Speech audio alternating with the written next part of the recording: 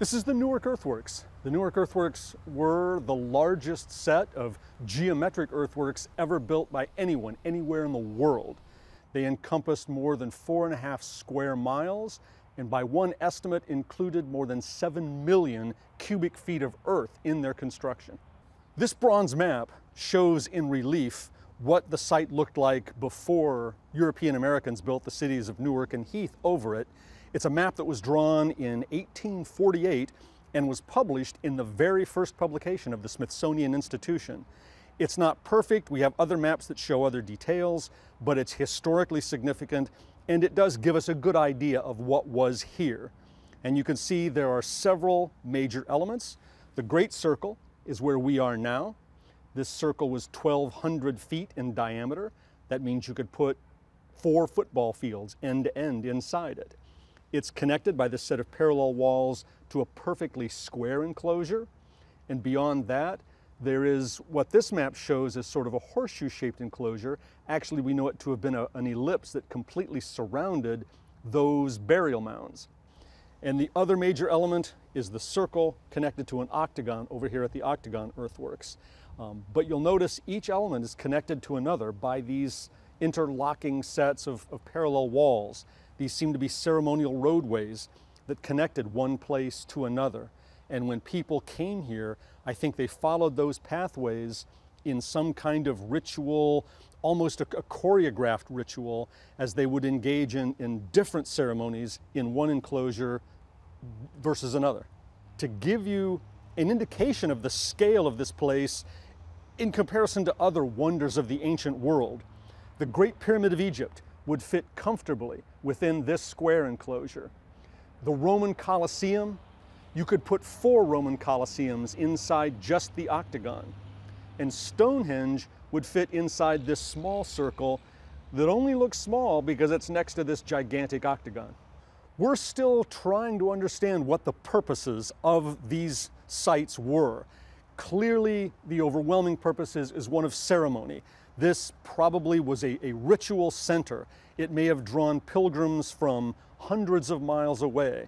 The people that built this, people that archaeologists refer to as the Hopewell culture, lived here between about 100 BC up to about AD 400, lived in little farming homesteads scattered around this area, gathering together here for their ceremonies. The Hopewell culture were among the first farmers of Eastern North America. They hunted and gathered and fished, but also farmed plants that they domesticated locally, like sunflower and goosefoot and squash. But they didn't live in large villages. They lived in very small communities. This is not a city. This is a place where hundreds of those little communities must have gathered for church services, for ceremonies that united and brought them all together for a common purpose. The Hopewell designers, the architects of this, must have had a common unit of measure. They must have had the ability to work out the geometrical design, perhaps on a sand table or something, or perhaps in designs painted on bark, and then to transfer those designs to this much broader landscape. The Hopewell earthworks were built with a very simple technology: pointed sticks, clamshell hose that they would use to dig the earth. They'd pile it into baskets, which they would then carry on their backs, one at a time, dumping them one after another to build these monumental earthworks. We're standing in the gateway of the Great Circle. This is one of the most dramatic gateways in all of Hopewell architecture. This is where the walls are at their highest, the ditch at its deepest. This is the only way in or out of this gigantic ceremonial earthwork without climbing over a wall. And you don't build walls like this with the idea that you're just going to climb over them at will. So the people that built this walked on this ground, came through this ceremonial entranceway, and you today can walk through this entranceway walking on the ground that these people 2,000 years ago walked.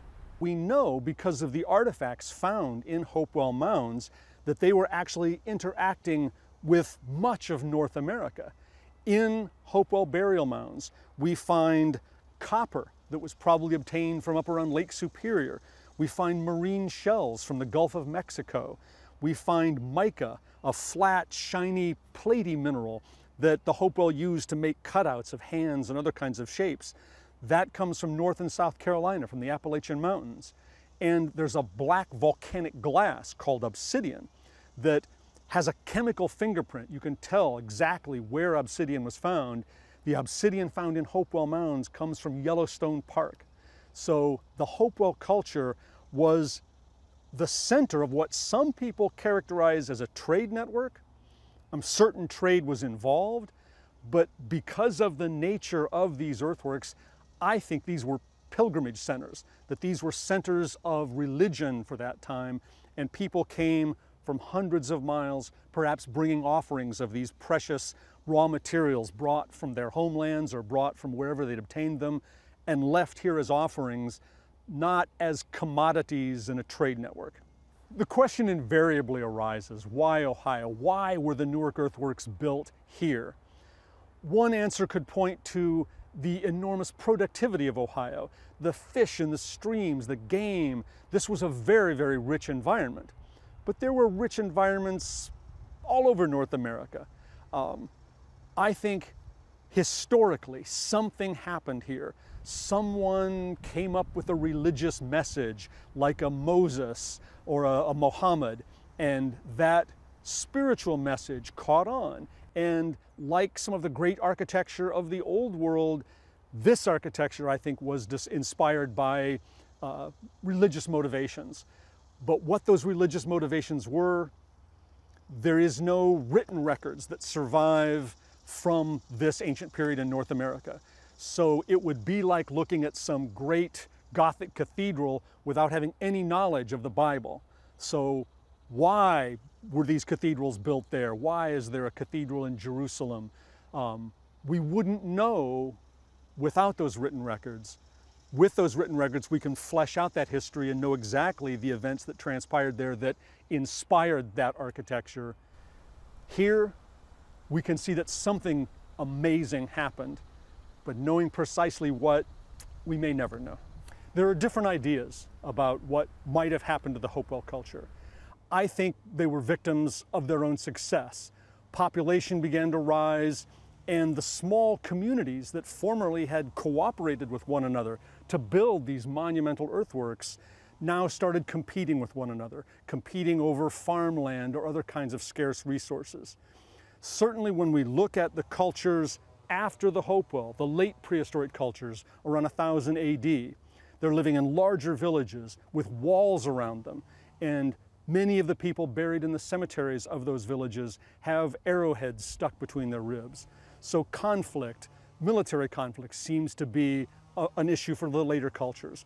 And fundamentally, in my opinion, that's what caused the decline of the Hopewell culture. We are fortunate to have these major remnants of the Newark Earthworks preserved, but at the same time, it's tragic that so much of this once magnificent complex has been lost to us.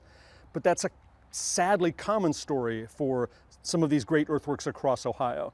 When Ephraim Squire and Edwin Davis created this map in 1848, they wrote, with specific reference to Newark, that the ancient lines can now be traced only at intervals among gardens and outhouses.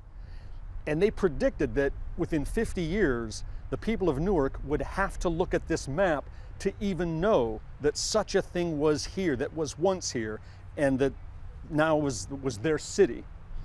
That prediction proved to be overly pessimistic, because the people of Newark worked to preserve the Great Circle. It was preserved initially as the county fairgrounds. They also preserved the circle and the octagon. Initially, it was preserved as the campgrounds for the Ohio National Guard. When the National Guard left, it became a golf course, which it's still a golf course today.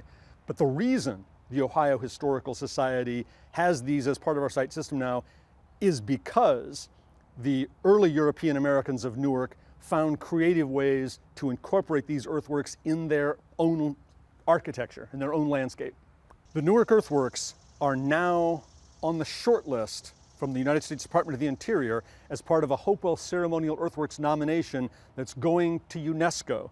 And we hope very soon that that nomination moves forward and that the Newark Earthworks become a World Heritage Site.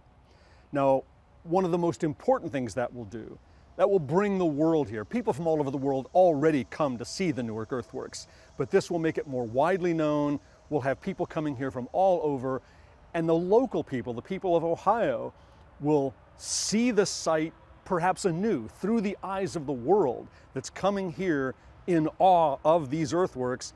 And I think then we'll appreciate even more what we have right in our own backyards.